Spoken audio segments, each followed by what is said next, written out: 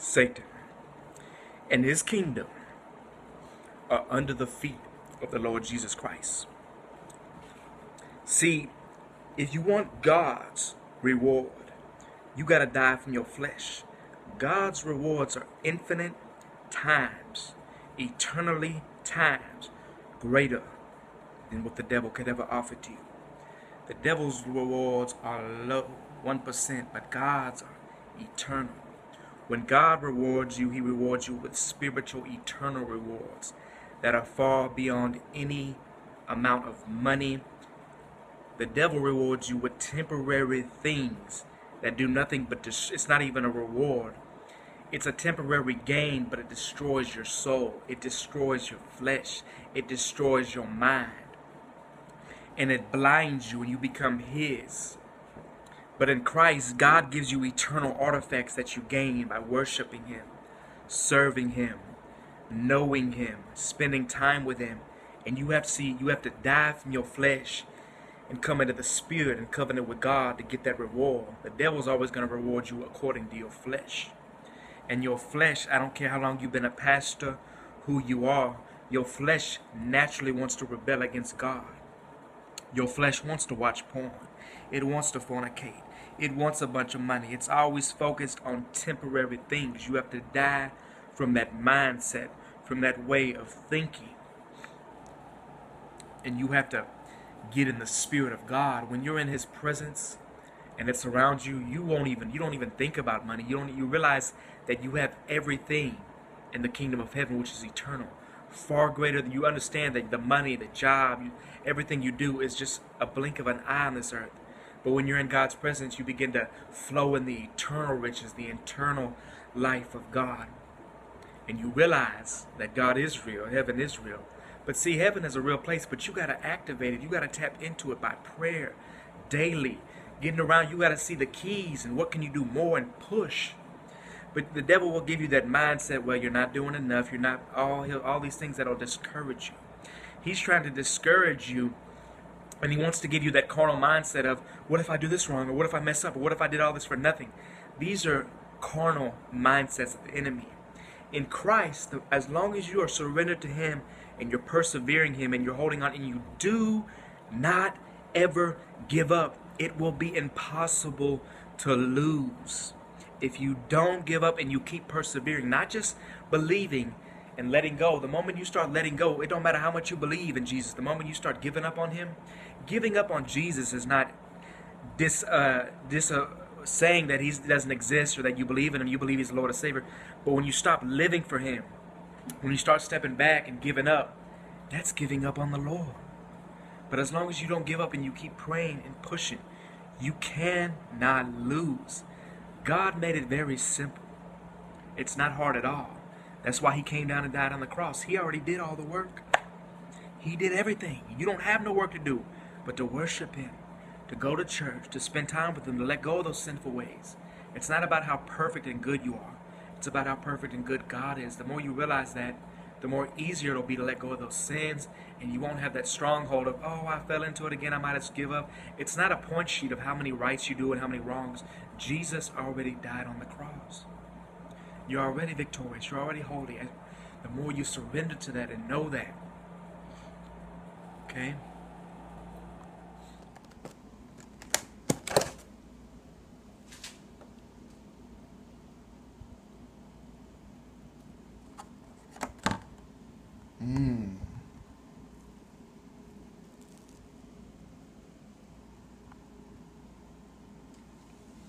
Thank you, Jesus, for this food. Blessed Lord God Almighty. I pray nationwide, worldwide, every soul that is thirsty and hungry for you, Lord God Almighty. Send the angels forth. I send them forth to bring manna from heaven unto your people. Jerusalem, from the north, east, south, and west, everyone who is hungry, Father. Give them food right now. Supply them. Everyone under the bridge, everyone homeless, everyone addicted to something, everyone in pain, every child crying out. I commission and command my angels to bring them blessings now and to feed them. Father, I thank you that I have food to eat. I thank you that I have a home with peace and a mother that loves me. I thank you that I have a son that's healthy. I thank you for all the opportunities and blessings you've given me. Help me to realize and see how good and wonderful you are, and not to focus on the money and the temporary things that don't last. This is the eternal value, the security I have in you, the peace I have, the salvation that's in my family. This is worth more than all the money in the world. And I love you and I give you glory and I thank you, God Almighty. Your God, my God, is holy. Jesus loves you. He's the only way to God, eternal life, and the kingdom of heaven. It's not about what you did and how good you are. It's what he did on the cross. That blood is what sets you free. That blood is what gives you power. That blood is what redeems you back to God. That blood is what crushes Satan in his kingdom. That blood is what rips through addiction and family issues. That blood is what keeps you in the right path. That blood is what saves you and keeps you holy. That blood is what keeps you free and sets you off with light. That blood is the passageway to life. That blood is the passageway to eternity. Bless this food, God Almighty. I bless you, God Almighty. I lift you up, Lord. I lift this food up. I lift my family up. I lift my son up. I lift this house up. I lift my viewers up. I lift the channels up. I lift the firefighters, the police department all over the world, the people that are hungry, the people that are starving, the people that sin, the people that are focused on you. Touch them, Jesus. Save this world. Save our nation. Save our people. In Jesus' name.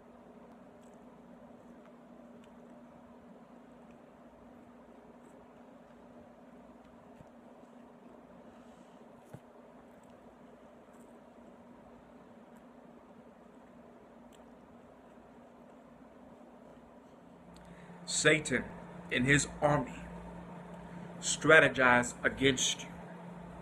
They come up with tactics, timings, themes, people, thought processes to lure you in. The devil is cunning and tricky and has supernatural intelligence and power. But the one that lives in you is infinite times greater, more powerful than Satan in all of his power, all of his kingdom, all of his demons, all of his hierarchy. But your job is, and the problem with society, we have to tap into Christ. You have to get deep and deep in the presence of God. And the more you realize and the more you're in God's presence, the more heaven and God becomes a reality.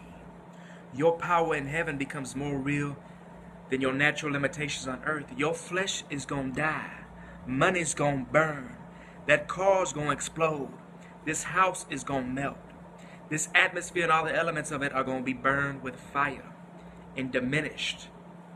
You do not hold on and go to focus points of fleshly things, temporary things. That's what the devil does. He gets your mind on temporary things in the flesh.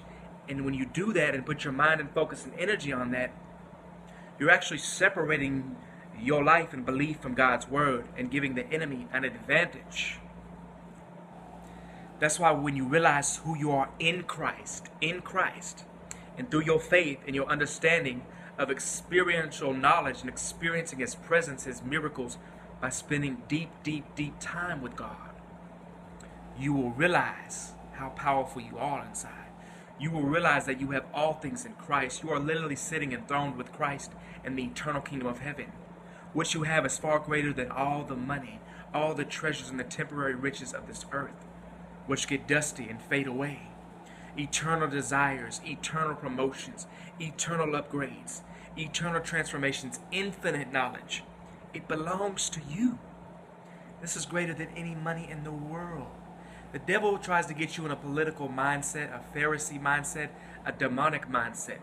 They teach you doctrines of demons and mix it in with the Bible to confuse you. See what the enemy does? He doesn't give you the truth of God's word. He takes it, he mixes it, he twists it for your own pleasure, to make you feel good about it's okay that you sin. It's okay that you have sex. It's okay to watch porn. It's not a big deal. God will forgive you. He twists this, and it's not because we're stupid or dumb, because only the Holy Ghost can give you divine understanding and wisdom of God. I don't care if you went to college for 15 years, if you're the greatest professor in the world, if you're the best scientist who ever existed, even the scientists who are geniuses, they have no spiritual common sense because they do not possess the Holy Ghost. Not because they're dumb, because only the Holy Spirit can reveal the truths, the identity, common sense on the things of God. Only the Holy Spirit can give you the desire, teach you how to pray, teach you how to worship. You cannot do this on your own.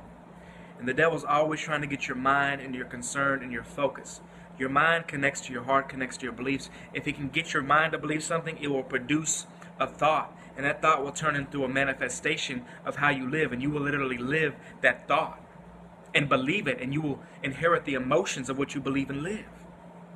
Right? That's why you have to stay in the Word of God. You have to study it. You have to break it down. You have to use one phone to read scriptures. Get on the internet. See, there is no excuse for anybody that goes to hell. It's not because God sent them there. It's because they chose. God gives everyone, when you have breath in life, God will give everyone infinite amount of times to repent and change. He never stops pursuing us. Every second he's talking to us, pursuing us. But we have to die from our human understanding and get into God's presence to realize God doesn't just talk as we think he talks. It's through signs, it's through your DNA, it's through your emotions, it's through your eyes, it's through silence, it's through the molecules in the air. God speaks and reflects and reveals things. He covers things for us, not from us. As we tune into the Holy Spirit and our discernment sharpens, we begin to unlock the deep mysteries of God. And that's more exciting, that journey, than gaining everything. And God wants you to have money. But more important than money, he wants to be your provider. He's going to provide. There are over 2,000 scriptures about finances in the Bible. But you have to get it right with God. See, God's not just going to here's $1 million. He wants you to go through the trial, learn the responsibility, acquire the eternal traits, let your character build, and trust you with a little bit of amount. That's why it's always like it's like God does these little, it's like he rewards you tiny by tiny, and it seems like, oh, the devil can give you all this at once. The devil can give you all the money in the world. He can give you all the sex, all the fame. But what is that equal to? Nothing but terror, destruction, darkness, misery, and eternal failure. Blindness, greed, selfishness, and death. That's what that leads to. But when you sacrifice from the ways of this world, the thought processes of man, the desires of money, you separate your mind, your thoughts, your feelings, your emotions from Satan's territory, and you tap into God's. And heaven becomes a reality to you. God becomes more real to you.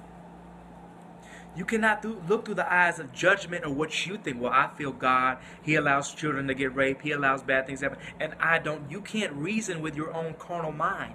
You will fail every single time. I don't care if you have a PhD, a master's degree. If you try to reason the things of the Spirit with your natural mind, you will fail every time, and the devil will steal your revelation from God, steal your reward from God, steal your understanding of God every time. Okay?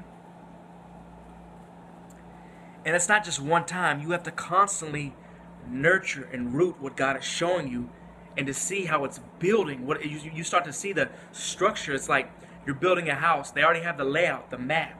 But then they got to go physically build it. Well, that's what God does. He'll show you the layout, the map of your reward, of your treasure. But you have to, if you don't trust in God, if you don't think he's a good and an amazing Father, and that he's holy and everything he does is for your better, those thought processes will twist demonically. And you will not receive the full offer God has for you. See, God gave us self-will, and you have to worship him from that. Why didn't God make everything perfect? If God made everything perfect, we would have no self-will. We'd be robots. That would bring no pleasure to God.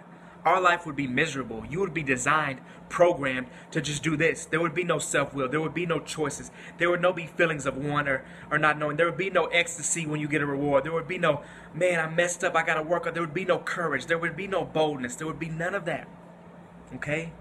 God knows what he's doing. He knows what he did. When he created the world, he already knew Adam was going to sin. He already knew that Lucifer was going to fall. He already knew that people were going to choose to go to hell. He already knew that. But he made these things, these eternal imprints, where it's not his fault. You cannot blame him. He gives you every opportunity, every choice to choose him over and over, to get it right, over and over. Okay? He knows what he's doing. Well, thank you, Lord. Thank you for this wisdom. Thank you for this understanding. Let me teach people what I know. God has filled me up with revelation and knowledge and understanding and power, and I've had genuine encounters with Jesus. I've seen Jesus face to face. I've seen Satan face to face. I've had visitations in the spirit. God, I can tell you supernatural testimony over and over and over again. And I thank God for allowing me to experience Him. All right, I'm going to stop this and we're going to continue. God created us as His prized possession. A lot of times Christians, we always look on the layers of, well, how can God reward me? How can God benefit me? Can God give me money? God, I want this. What can God do for me? There's nothing wrong with that. But when you go to the higher layer, how can I reward God? How can I bless God? The God who has everything, what can I possibly give to Him? Then you gain access to Him. Full access, not limited access. Your thought processes are the ones that give you access to God. If you have a carnal way of thinking, your mind cannot go higher. Therefore, your spirit cannot rise. Therefore, promotion, and God cannot reward you with more revelation, promotion, and understanding. You wouldn't, see, God is so amazing. If you're on this level of thought and He tries to give you a higher level of revelation, understanding, breakthrough, miracle, your level of thinking will pervert it. It will actually make you twist and hate Him and not comprehend Him and be confused and give up on God. That's why God doesn't just come out of the sky and give you, here's this, all this divine knowledge, all this divine revelation, all this divine, you would not be able to handle it. Your mind, your thinking has to elevate. It takes time, stages, seasons. Then your capacity increases. As your mind increases, just like your brain increases, your spiritual capacity increases. Then God can fill you with more. God is so too much powerful for us, too infinite. If He was to rain even 1% of Him on us, we would all fall down and die. We cannot handle it. Okay? So the reward and the transformation is not determined on God, by God, but not on God. It's determined on you. How much are you seeking God? How much are you really getting into His presence? How hungry are you for God? How much wisdom and knowledge do you have of His Word? What's your prayer life like? What are your thoughts about heaven? How many demons have you faced? You need experience. Just like in college, they give you hands-on training. You get certificates. You work. It's the same thing in the Holy Spirit. The devil doesn't want you to know your identity and who you are. That's why he attacks your identity.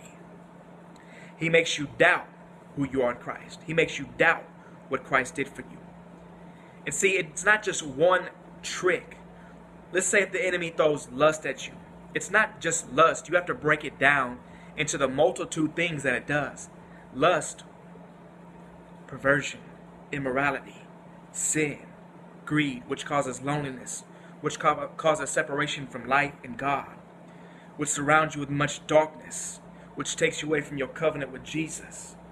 The devil doesn't just come just here, I'm gonna tempt him with lust. He comes with a formula, a strategy of multiple ways to get you at one time.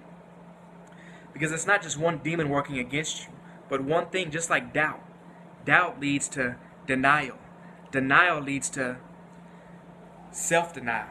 That leads to rebuking God and denying the existence of a higher power.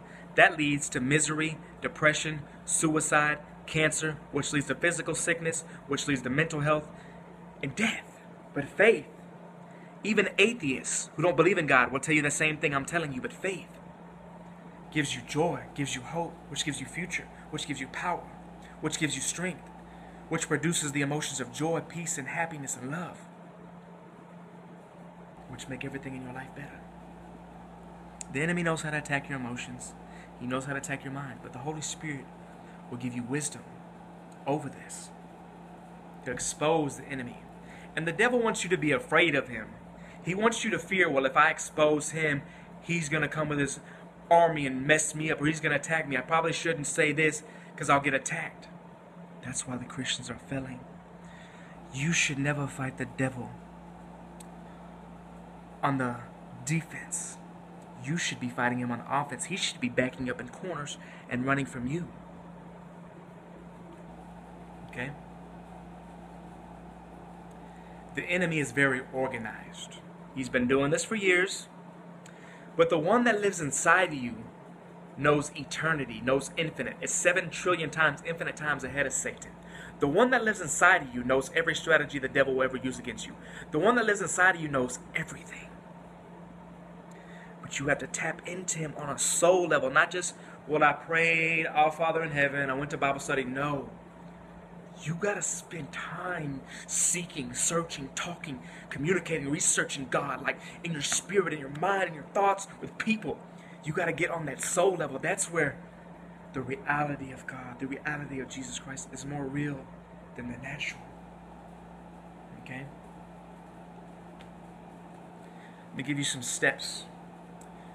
You must learn to command your angels. You don't pray to angels. You don't worship. You command them. There are millions of angels all over the world that are not able to fight demons, that are not able to bring blessings, that are not able to bring transformation, because people, the Christians, will not command them.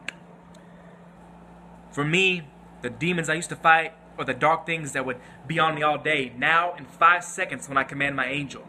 Archangel Michael, I command you to come with the angels and to fight this dark cloud, to fight the demonic spirits of lust, to fight the irritation, to fight everything over my family in this house, and to make it leave now. In 5 seconds, before they would torment me for hours, in 5 seconds, it's gone. Then heaven opens up and I feel the joy and the glory and power of God in 5 seconds. Okay?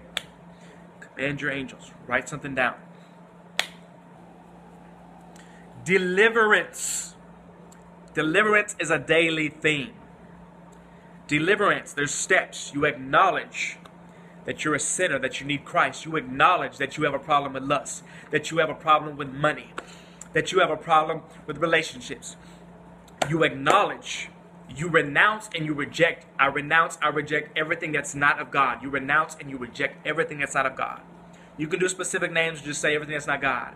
You confront the problem, then you command it to leave. Daily, you got to do deliverance on yourself, so you can be completely free, whether there's generational curses on your life, whether there's doors Satan has on you, whether there's strongholds or there's spirits in you. When you do deliverance, these things will be exposed and leave you. And God will reveal to you, and he will teach you how to break the curses off your life so you can walk in perfectness. Okay? You command your angels. You do deliverance. You have to know your Bible. You have to know your Bible. You have to be violent in your faith. You don't say a bunch of stuff. You got to learn the legal things in heaven, how the courtroom of heaven operates. You have to grow. And your relationship with God determines everything. The power, the anointing, the glory, the presence, the fire that you carry is determined by the intimacy you have with Jesus. The more intimate you are with Jesus, childlike love, I love you, Lord. Just not even always asking him stuff, but just spending time and telling him how much you love him and worshiping him and tell him how great, write poems to him. It's like making love to the Spirit of God. The more you do this, the closer you get to God. The closer you get to God, demons won't even want to mess with you. Satan, he'll think 5 times before he comes against you. They're still going to strategize and come, but they're going to know that this one right here, he's close to God. This one right here knows his authority. This one right here carries some serious fire. Okay? I will stop and I command the angels of God to surround my mind, to shield my heart, shield my soul, shield my body, shield my mother, shield my dad, shield my son, shield my church. Release fire from heaven upon my life, seraphims from the throne room flying around Jehovah. Give me revelation, give me insight, pour out blue heavenly fire all over my soul and all over my shield, all over my body. Lord Jesus, give me fresh oil, give me fresh bread, give me a fresh anointing. Fill me with power, fill me with your word, fill me with glory. Let the gates of heaven open up, let the gates of heaven open up, let the gates of prosperity open up, let the gates of miracles open up, power, supernatural power. God, I give you glory, I give you honor, I give you praise. I come before your throne not asking for nothing, but just to decree and make a vow to you that I will love you. I'm committed to you, Jesus Christ. My soul, my heart, my life, I break it and I give it to you. It's not mine. I hand over my life. I hand over my spirit. I hand over my soul, my mind, my body, my DNA to you. You are number one in my life, Jesus Christ of Nazareth. Your blood, that cross, you risen from the grave. You are resurrected, seated at the right hand of the Father. You're my advocate. Pray for me, Lord. Fight for me, Lord. Shine on me, Lord. Show me the way. Give me the opportunity. Mold me into your image. I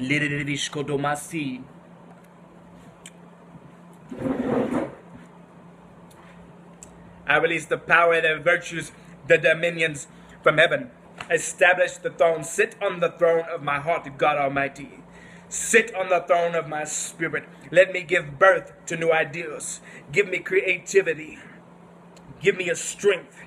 Let me run the race with power. Let me rip through Satan with ease. I take the horns of the beast and I rip them. I cut the head of the dragon and I slice it an extra time. Every beast, every demonic force coming against me, I take the crown of Christ. I crown it on my head. The blood of Jesus drips. You cannot touch me. I command 150,000 angels with swords of fire. Get suited up, ready for war, and to go into battle upon my enemies and the forces of darkness and to shield me. Stab them, slice them, eliminate them, torment them, whip them, pick them up and choke slam them, body slam them. Don't let them breathe oxygen. Set them on fire. Bring the wrath of God and pour it out. Bring the sword of God and pour it out. Bring the fire from on high and pour it out on my enemies.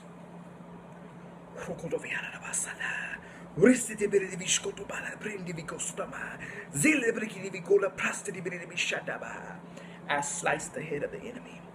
I slice the horns of the beast. I slice the foul tormented spirits coming against me. I slice every gargoyle, every ghost, every fallen angel, every deity, every principality. Release your sword, God Almighty. Release your wrath, God Almighty. Thunder in the heaven. Christi malaba. Resti di hishkoto visata pa le prendi bisala Christi di shtadama. Rendi vere de biscole brevi di bishata bala de bresti.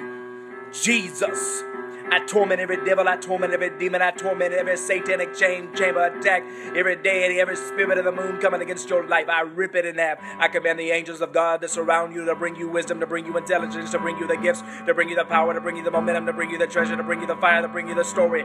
History, everything is a testimony. Let everything in your life be a testimony. Give God glory every second, every minute, every day of your life. Let the anointing intensify. Let the power and the glory and the victory of Jesus Christ intensify. Let the angels of God sing and rejoice. I release the fire of God on you. I release it in part wisdom and revelation, understanding, knowledge, the gifts of the Holy Ghost into your body, into your soul, interpretation of nations. And I declare and prophesy over your life, you shall go to the nations. You will declare and you will make music for God, and you will make shirts for God, and you will do things for the Lord. Gift packages from heaven I release upon you. Artifacts of God I release upon you. Impart wisdom, understanding, and knowledge, and know-how. Impartation, revelation, and knowing and understanding that the Lord God Almighty is King. Dreams and visitations from heaven, angelic visitations I release unto you. To see into the Spirit, to hear into the Spirit. I break everything that would try to hinder your destiny and alter you of you, your son, your daughter. I release future generational blessings upon your life. I break every generational curse. I break every demonic attack. I break everything in your bloodline. I plead the blood of Jesus Christ of Nazareth over your bloodline. Over your bloodline. Your daddy will be lifted up and he will love the Lord. Everybody that surrounds you will be lifted up and love the Lord. Keep making that music for the Lord. Keep worshiping God. Keep giving glory to the King Most High. Keep ripping through the devil. Keep sacrificing and crucifying your flesh to the cross. Dying to yourself daily. Giving God glory every second of every minute until the power becomes so strong, it becomes so real. Your prayers become so intense that when you pray, the nations tremble. The demons fall down. Miracles in heaven and the kingdom of God opens up when you pray. Keep exercising your tongues. Glory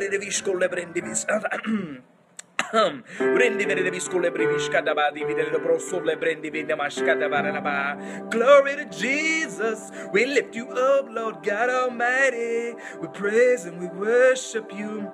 Please, absolutely. There's no God like my God. He's high and holy. There's nothing that stands between the love of the living God, the power of the Most High, reigning in triumph of the Lion of Judah is victorious, undefeated, the Most High champion for all eternity. Victory belongs to you, God Almighty. Glory belongs to you, Lord God Almighty. Holiness belongs to you, Lord God Almighty. Reigning in triumph and in victory in Christ Jesus. The blood is on my sword, oil dripping from my armor, ready for war. Demons better tremble, Satan better back up. Hallelujah. Glory. We give you glory and praise. I've been yelling and I've been worshiping God all day. My voice will never lose, because my mind will speak, my emotions will speak, my energy will speak, the light that's in me will speak, my Holy Ghost will speak.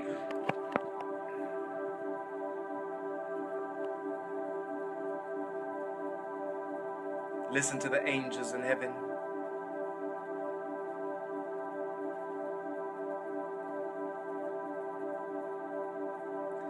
Listen to them in heaven. Heaven, open up over my life. Open up your gates, Lord. To your presence is where I want to dwell. Dwell inside my heart. Dwell inside my soul. Dwell inside my life. Dedicated to you.